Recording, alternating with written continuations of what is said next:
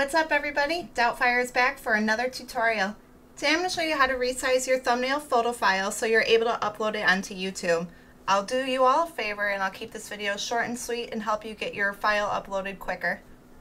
So what a lot of people encounter is having a Photoshop thumbnail that they made for their channel, but when they go to upload it onto YouTube, the file size is saying that it's bigger than 2 megabytes.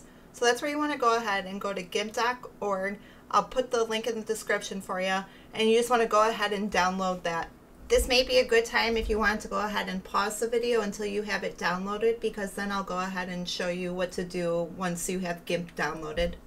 So once GIMP is downloaded, go ahead and open the program.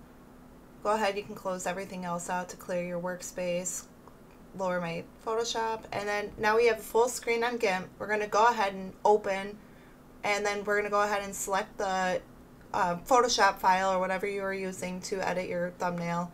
And you can see right here it is, 13 plus megabit file, which is why it won't upload. So hit open for that, and then you want to go to File again, and then go down to Export As.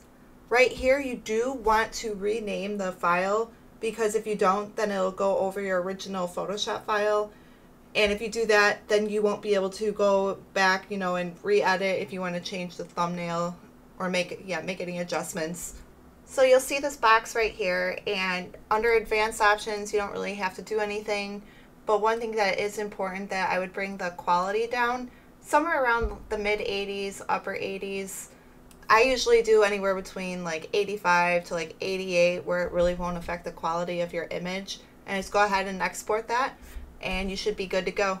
Now you're able to go back to YouTube. Go ahead and find the renamed file from GIMP. Go ahead, click on that, and now it will upload your thumbnail to YouTube, and you're good to go to use it. If this video helped you out, please leave a thumbs up, and I hope you have the greatest day.